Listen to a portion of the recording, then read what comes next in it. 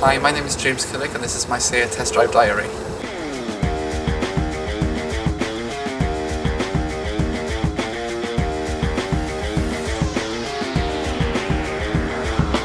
You can see here the boot is quite big, lots of storage space in there. See what's underneath here? Oh, more space again.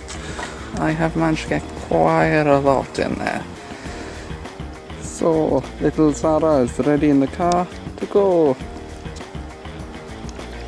Seat, it's easy to fit in, plenty of room around her. Plus, if you haven't got one of these ones which use a belt, you can use an ISOFIX down the bottom for this. So, you ready to go? Aim is Ailes, Leighton Buzzard to Aylesbury, to Oxford, over into Gloucester, over to Cheltenham, over the border into Abergavenny, down into Swansea. Exit. That's my sat nav. The time is 7:45, so let's see how things go. Coming into Oxford. Now it is 8:30.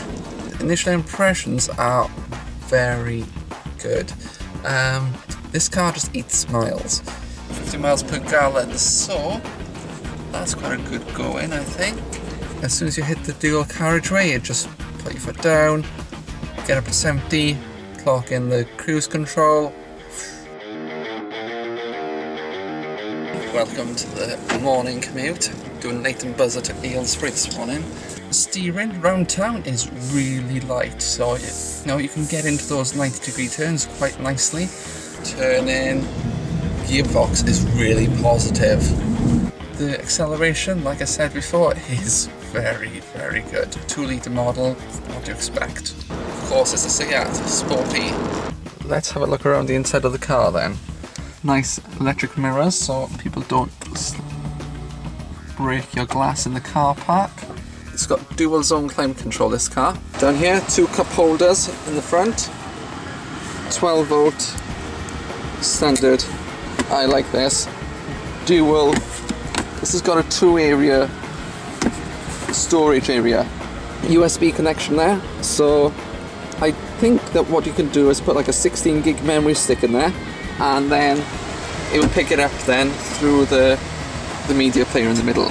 On here you've got all the controls for the audio on this side, and on this side you've got the controls for the trip computer. So that says how much mileage is left in the car. So flick through it a bit.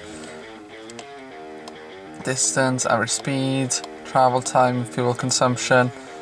Lights control, automatic lights in this car. Automatic wipers, cruise control as well.